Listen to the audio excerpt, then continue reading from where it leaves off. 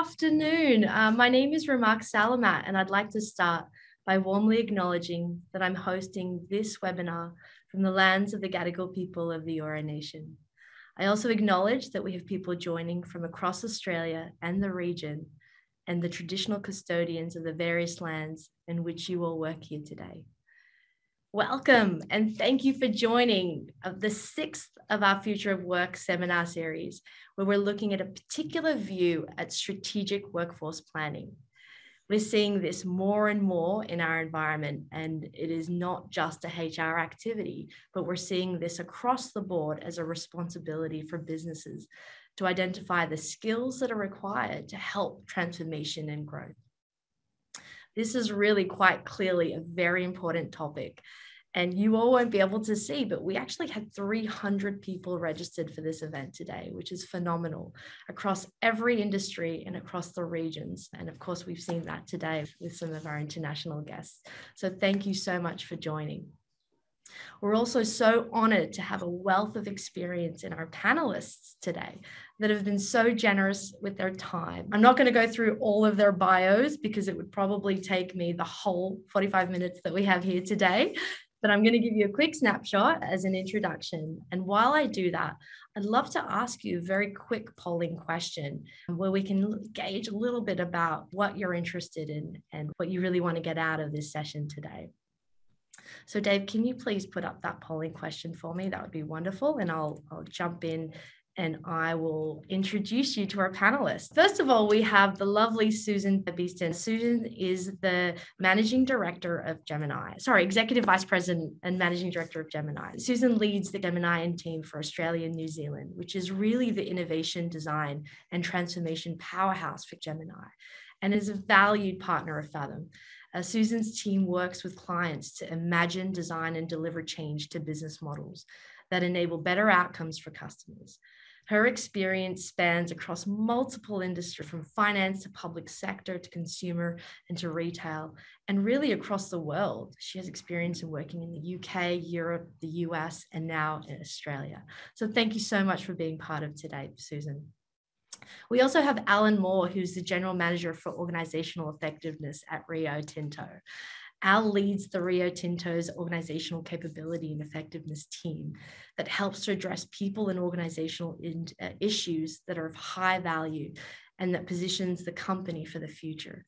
His focus areas include organizational design, productivity, critical skills, and talent. It's actually very interesting. Al's actually a psychology background and draws upon his experiences in working with industries in both international strategy and, of course, in his background with niche consulting firms. So we're so honored to have you today. Thank you for being part of today, Al. We also have Bartek Zlisky, who has joined us from Singapore and who heads up the HR reporting and analytics team for JLL. Bartek is a human capital analytics leader and has over 20 years experience in finance, ops, HR, in various roles within petrochemical, telecoms, financial and business services sectors. His current role, he partners with HR and business leaders to translate data into really helping make talent decisions and employee experience decisions. So thank you so much for being part of this session today, Bartek. And last but very not least, it's our very own beloved Dave Burrows, who's the Director of Workforce Planning at Fathom. Dave is our workforce, really leads this within our organization and has over 25 years experience, including working at the Department of Transport, New South Wales. He headed up the Global Head of Workforce Analytics at QBE. He also was the Manager of Workforce Analytics at Commonwealth Bank, where he won 2 CEO awards for innovation. So we're so excited to have David part of this session, and he's going to share some of his experience in a moment. Before I do pass it on to Dave, as a reminder, this is a Zoom format. We'd love to ask you to put in your questions. The whole point of this is to have live questions come through. So please feel free to ask questions. We'll try to get through as much as we can, and anything that we don't get through, I promise you, we will definitely email everyone the responses. Before I pass on to Dave, I'd love to just very quickly have a look at the results of the polling. That's great. Amazing. Understanding with skills. Yes, that has definitely been the trend that we have seen post and pre. So that will be great. We'll definitely address some of these questions or areas of concern. And with that, I'd love to pass it over to Dave. Thanks, Roman. Without wishing to bore anyone with PowerPoint slides, we're just going to go through a couple of things just to set the scene for what we mean by workforce planning and why we do this at Fathom and our passion behind it. I think we all recognize that it's a hot topic at the moment. Everyone looking at the number of people who've registered for this webinar, we can see that it's attracting a lot of interest. And I think there's a few things that I wanted to call out right at the start, just to really set some standards that I've observed talking to our clients and what we've learned over the last few years. I think the thing that is most important for us is Fathom aren't consultants. We're not trying to just go in and prescribe a solution. We are trying to help our clients use our modeling and our ontology to the best effect. But I think the key thing here is having a sustainable approach, and that is actually learning how to do this work within your organization. It's really important that you can continue this, because it isn't just something you do and then leave behind as a project. The planning in advance is really valuable. When we're looking at workforce planning, I don't think it really matters whether you're looking at 3, 5, 10 years. The fact is you're planning and you're looking ahead, which gives you time to think about the challenges that lay before you. We were looking to build career paths and retain the talent we have. We've all heard about the great resignation and the war on talent and all of these the phrases that are constant on our LinkedIn feeds and in our media. And I think the best way for us to start to think about those is to look at the talent we have within our workforce and nurture that talent. There also are considerable cost savings to take that approach. We very much advocate a redeployment approach, because when you're starting to recruit people, obviously that costs a lot of money. And particularly if they aren't out there, it's very tricky and a long process. And also redundancy payments come into the equation and are considerable expenses on any business. And one of the key phrases we like to use in Fathom is to leave no one behind. You talk about the robots coming and the future of work and all of these really quite scary topics. And it is daunting, but I think if we start to look at our existing workforce and say, okay, there should be something for everyone to move into at some point, and let's embrace what's coming rather than be scared of it. So those are the sort of key benefits that I think we can acknowledge. And just a few practice principles that we advocate really strongly. And I think valuing your people, as I said, we're looking to redefine our existing talent. People are assets. Often when we talk about HR and the work that we do in HR, we talk about costs. But if you actually invest in your assets, you get much more from them. You don't shirk investing in other assets in your organization. Acknowledging the risk, because in any planning work that you do, there's always risks involved. And so I think what we need to do is acknowledge what they are and look to mitigate where we can. Committing to this as a continuous process is really important. It's not a project. It won't be something you can just do for 6 months and then move on. You must continue to look at what decisions you've taken, look at the assumptions you've made, and review them and make sure they're still valid, keeping your stakeholders involved all the way through. And to that point, consulting and engagement is really important. It's a very highly collaborative process. It isn't just a HR process. It really does involve every area of the business. You really need to understand the business strategy, which means you need to involve the senior business leaders, the technology that's going to be looking to be in place in the next few years. Finance, they need to be involved because they'll need to know how much it's all going to cost.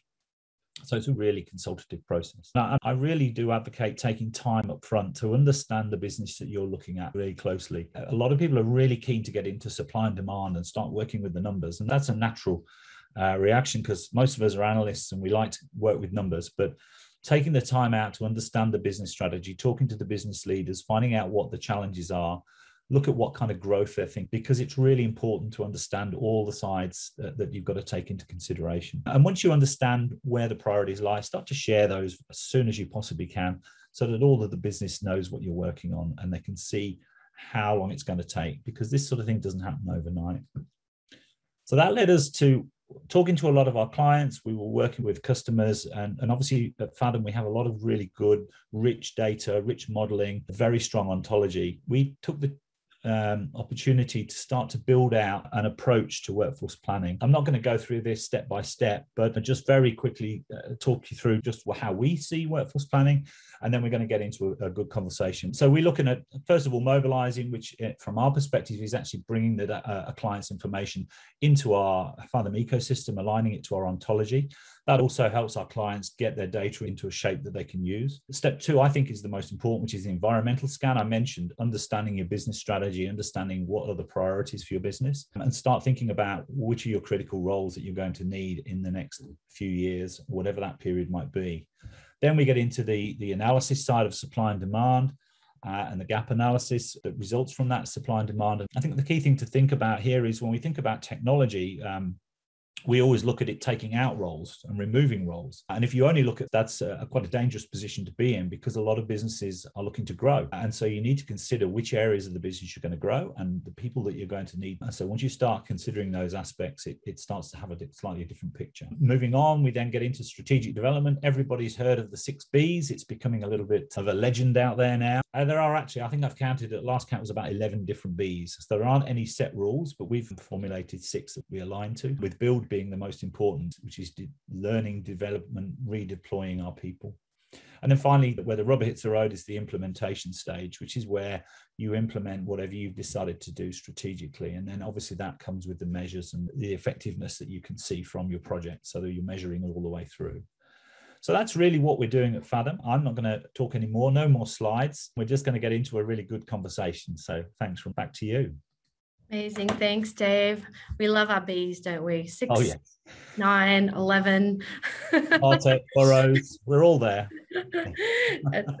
So thank you. Keep the questions coming. We'll go through the questions as they come through. Susan, I'd love to throw the first question at you. In the polling question that we had, the second, I guess, challenge that comes up is really about upskilling, reskilling workforce. How do we do that? In the forefront of leaders that we speak to, they want to grow their business, but they want learning, upskilling, reskilling to be at the heart and to be a way of life for their employees. How do you encourage that within your customers that you work with, or where have you seen that work? Yeah, well, I guess first of all, Gemini is ultimately a big tech company. We're helping our clients to apply technology for different futures. Absolutely implicit in that is a need for a big skills shift. That's why we're all here today. CAP does a lot of research and support for our clients around this, and we found recently that in the next few years, 40% of workers will require some reskilling, but 94% of business leaders expect employees to pick up new skills on the job. So there's a big gap between the need and the intent. And what we focus with our clients on, of course, is the strategic workforce plan, but other conditions that need to be in place to really enable that to be effective. So it comes down to the steps that organisations need to really take their employees on the job discovery of new skills. There are a few things that we work with our clients on. Number one, absolutely most critical, we think, is leading from the top. What we find works best is that this is a board and CEO agenda. So when the skills of an organisation's most important asset are intrinsically tied to its future strategy and ambition, the need for movement is clear, but it can't be limited only to the workforce. It's got to apply to leaders too. So one of the best places to start is, what are the new skills for leadership? Leading from the top includes adapting our own skills. The second thing that we see is around mainstreaming learning. So we often see it as a side activity. So it's something over there. We don't make time for it, don't put a value on it. What we need to do is integrate it into the core of what we do. And that is through providing support and encouragement to build skills, incentivizing, rewarding when they're built, giving employees a chance to actually apply them, so giving them a reason to learn. But also not forgetting that I think all of us need to understand why we need to be lifelong learners, and helping people to understand what it takes to be that.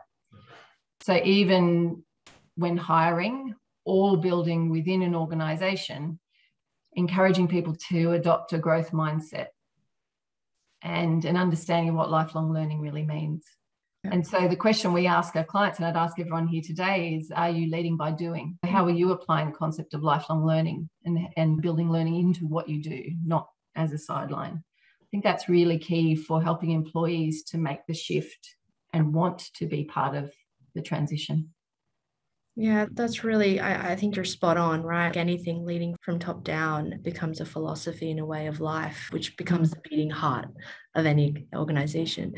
It's actually links to my next question to Alan. Rio has done some phenomenal work in working with government and vocational education. Particularly, I think there's some really great examples from your previous reports working in WA with vocational TAFEs, education universities to help build some of that curriculum and education. How important do you see enterprise working with government in supporting that skills uplift? And where do you see the opportunities for other leaders to do the same? So I think just to provide some background on some of the work you're referring to, we partnered in 2019 with the WA government and the South Metropolitan TAFE, and we developed together the first nationally recognised automation qualifications in Australia. And this is one example of the sort of partnerships The curriculum is not only available to Rio Tinto's people, but to those with an interest in science, technology, engineering, maths, and that includes year 11 and 12 students. So I think to your broader question about partnership, I think there is a shared agenda among all of the parties that you mentioned. Everyone wants a situation where there's a supply of well-skilled people coming into roles that will be increasingly significant, and that's going to contribute to the competitiveness of employers as well as the country. But it's through working together, I think, where we really get to realise that agenda.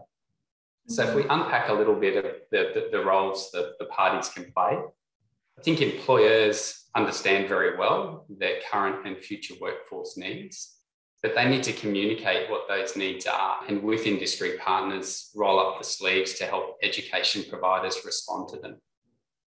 Education providers, I think, are really well placed to aggregate these needs, and provided that they're getting various inputs from industry, they can look at what the aggregate requirement is, if you will, and then use that to create learning that can be deployed at scale, and importantly, to capture that with just in terms of a formal qualification.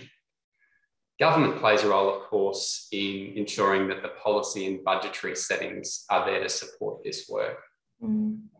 So some of the outcomes, just to mention from that part, we're actually really pleased with how that program progressed. What we were able to see is a really fast timeline from design, build, accreditation through to deployment. And we know that the South Metropolitan TAFE went on to receive a gold award at the World Federation of Colleges and Polytechnics. And we've had hundreds of our own people now participate to acquire new skills and confidence to work alongside technology. And this complements other learning experiences that our people are having.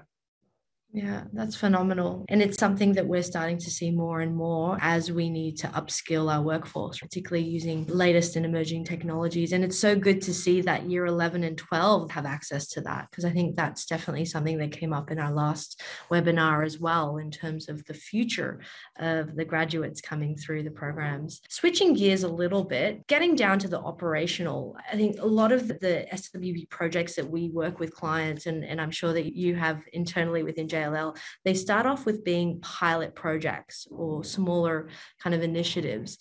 Looking at holistically within an organization, from your experience, how do you scale those smaller SWP projects or planning pilots to a larger scale? So getting a little bit more tactical, and is that even the right thing to do to get larger in scale? So maybe first I'll share my failed experience and attempt to implement strategic workforce planning years ago, where we had technology, we had business engagement. Our sin was, I think, not to really see the broader scope of what the business wanted to do and get the right people to be engaged. And I think our fail was to really recognize recognize the importance of finance and where finance plays the role.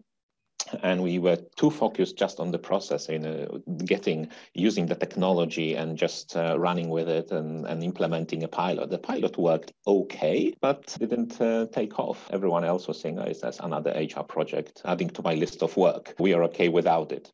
And so that was one of the failures. Despite of having a decent pilot, we didn't have the right engagement. What we are trying to do now is something completely different.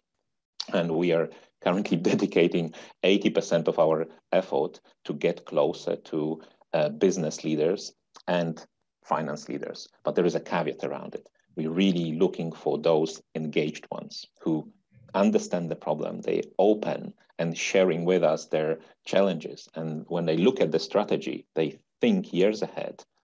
They sharing with us the problems. And that's what we want to really focus on and get that common understanding from our leaders and stakeholders and work with those who are willing to tackle this problem and willing to share their resources and their inputs into this. And we actually partnered with our Future of Work business consulting team to get all those leaders together. So maybe there will be another occasion to expand a little bit more on that. Yeah, but I love that. I would say really engage your stakeholders. Make sure you're willing with the right stakeholders. And even if you have a pilot, one pilot, it's not enough. Scale up your pilot. Find another engaged leader, maybe with a more difficult area, and work with them. Do another pilot and maybe a third pilot. No, don't think of the whole organization. Find those willing leaders and work with them. Yeah, no, that's really great advice. We've got a lot of questions coming through, so I'm going to start maybe going through to some of these questions. And Dave, I know I might leave it until whoever wants to answer this one, I'm going to throw, I think this is an interesting one. What would the difference be between strategic workforce planning and the traditional training needs analysis? Because there is a little bit of a difference, I think. Does anyone want to take that question? I can take that for a start. I think strategic means different things to different people. And I think that I don't think it really matters what the length of time is. For me, it's all about the planning. So what you're saying is, if you're looking at training needs analysis, or you're actually acting when the need arises. And what we're trying to do here is get on the front foot to say, we know we're going to implement this technology. We know we want to grow our business in this area or shrink it in another area. We know these are our plans. What does that mean for the workforce? And I think this is the critical part, because what we're trying to say as HR leaders now is to say, look, actually the business, we can help you with this, but please tell us what we need to know about the impact on the workforce from your business. And they might not know what that is, but they'll certainly know what their strategies are, and they'll certainly know what their plans are, and particularly around technology. If you're including your head of IT, they'll have a plan to implement various technologies across the next few years. And you can start to look at those in much more granular level. And like we do at Fathom, we actually break the roles down into the component parts and see which tasks will be removed by the implementation of technology. And that enables you then to plan. And that enables you to start thinking, okay, if we know this is going to happen in 2 or 3 or 5 years' time, we can think about that now, and we can start building those skills now with on-the-job training, with new innovative ways, such as the ones that Al mentioned. I think that's the key difference, is the planning part. Yeah. Susan, you had your hand up for that as well. Did you want to add anything to that?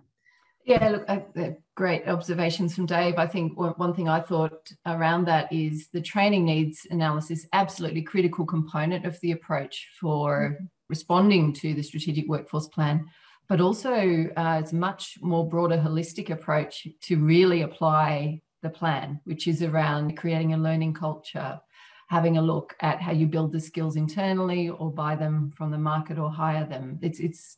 It's broader still than the training needs analysis as critical component. And learning culture is more than training as well. It's about a mindset and a way of working that we need to encourage around our strategic workforce plan. But really interesting question. Thank you. Yeah, really great question. We've got a couple of questions that are coming up here around underemployment. And Ingrid's asked, how do we better tap into underemployed people who may not quite have the skills we need initially, but could learn? Do they need to learn first on the job? How can employers help? Al, do you have a take on that one? Yeah, look, anyone can answer.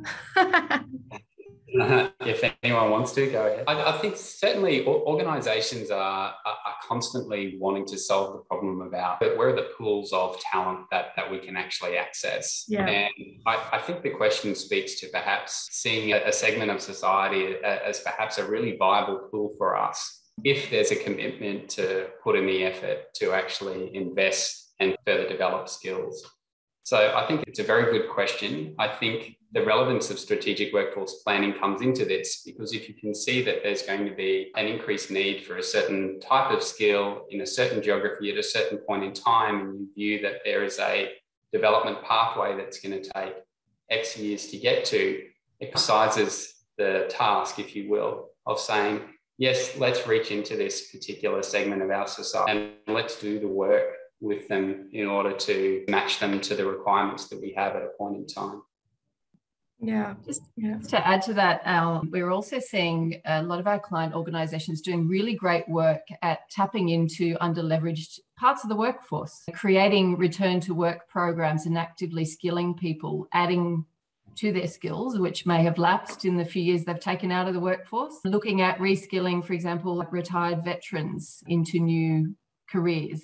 There's a lot of implicit skill in underutilized areas of potential workforce that can quickly be tapped into. It's also a really good lens to look at from a diversity and inclusion perspective as to how an organization can build a workforce that's not classically trained or experienced, but is fully diverse and brings many different talents to bear. I think that's the way we need to look at our workforce for the future, is fully diverse and very inclusive of the many different talents, capabilities, backgrounds. Skills building can then address the remainder of the gap. Yeah, I also think that if we've learned nothing from COVID, we've all learned how to work a lot more flexibly and in different ways. And so where possibly before, where we all had to be in one place to do our work, that opened opportunities for a whole broad range of people who would have otherwise been excluded. So I think it's another thing that we can consider. Yeah.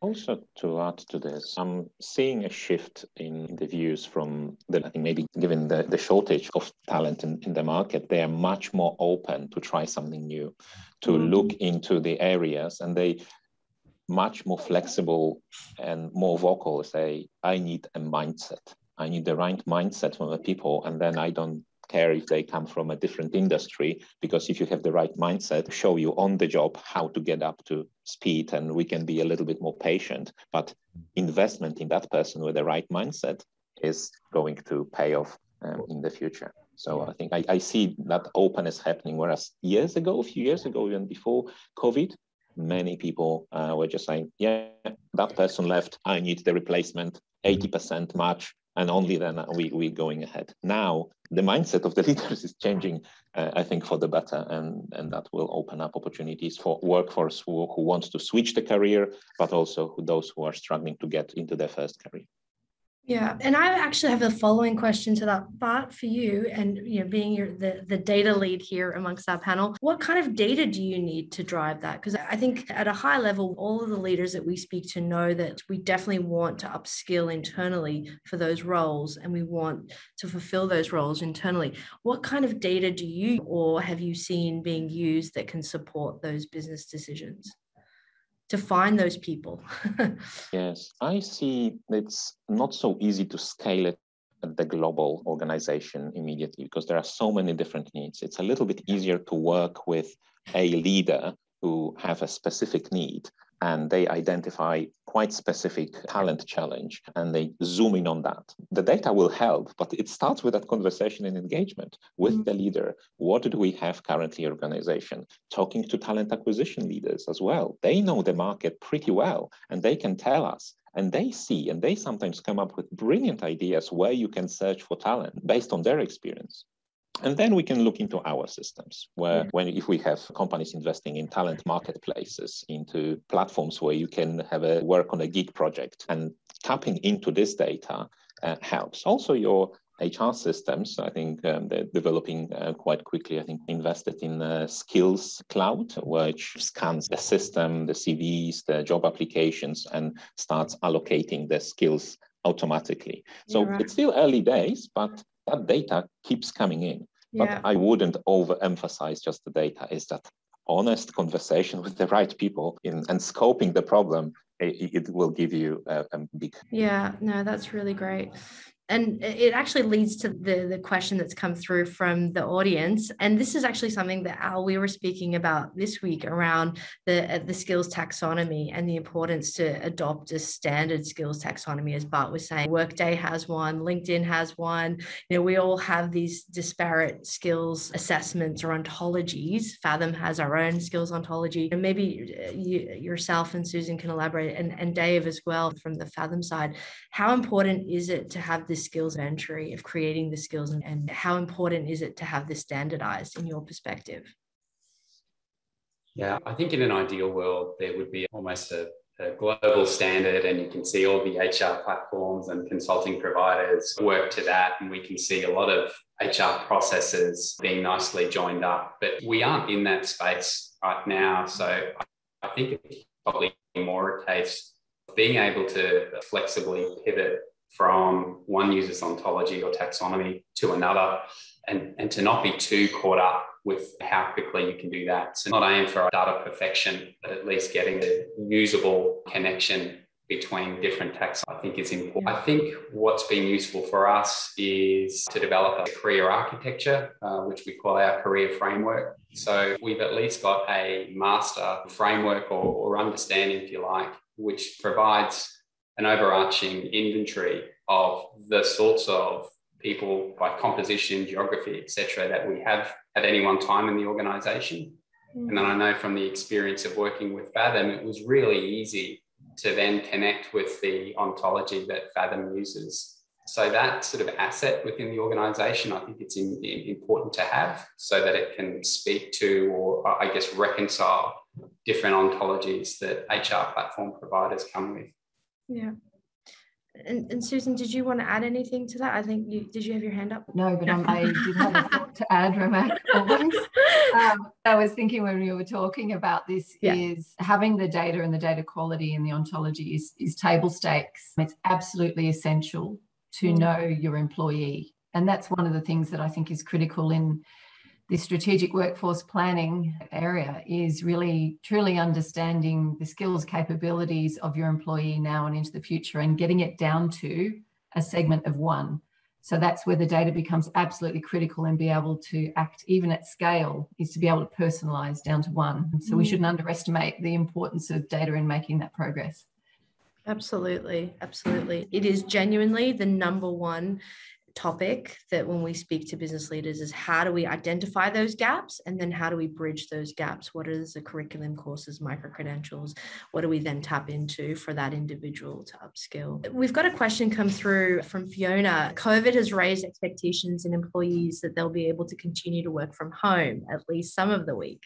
We love the hybrid working. How do you see this shift in the working practice impacting the future needs within a strategic workforce planning? So I guess to summarize, how do you see this hybrid work model, and how are you modeling out your work, Susan, with clients, but Bartek and Al internally? Is that impacting your SWB programs? Are you seeing a shift in how you're looking for skills and people? Does anyone want to take that one first? I can take it if you like. Yeah. I can have a first pass. So cool. I think one consideration is when we think about our own supply of skills, I think previously we were perhaps more geographically oriented.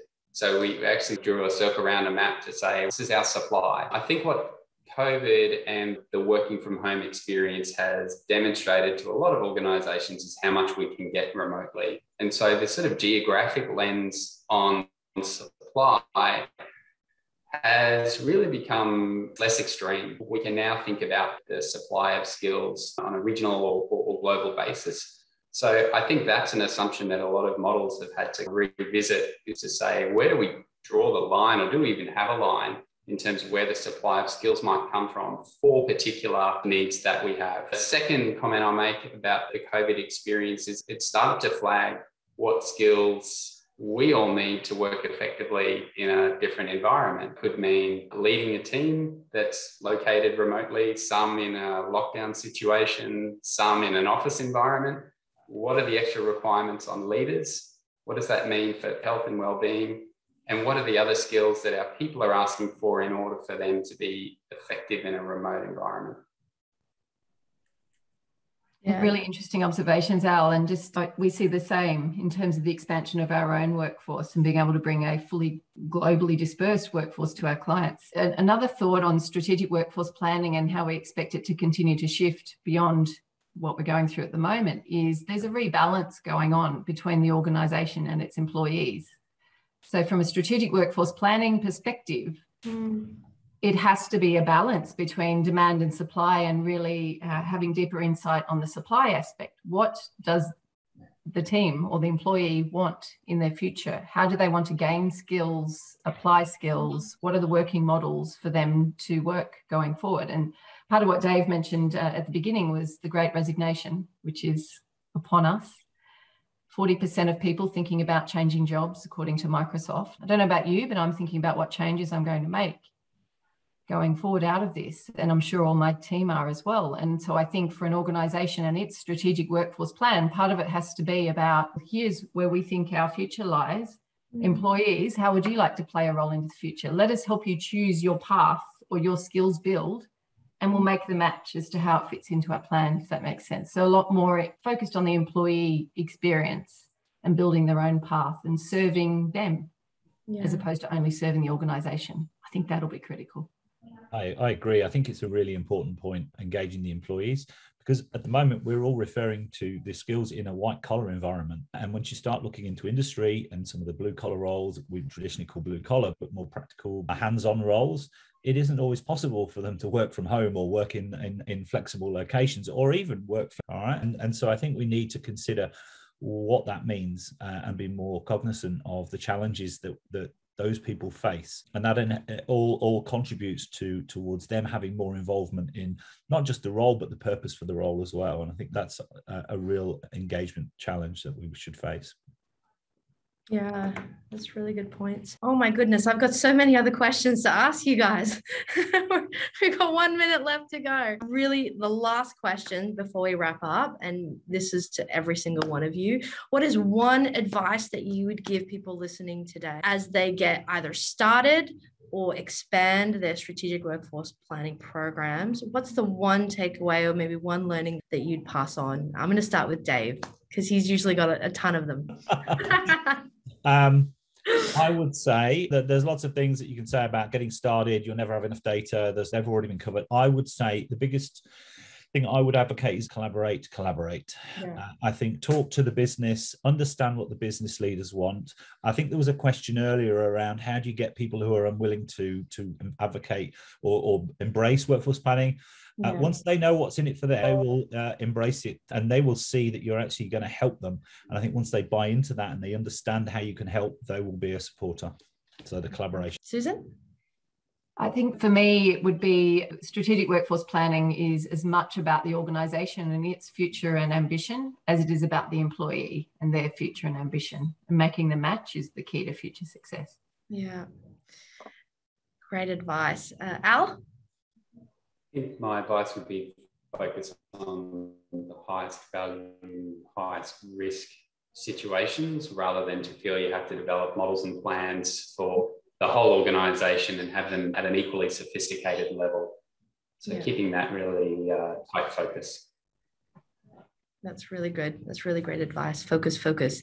And Bartek, last but not least.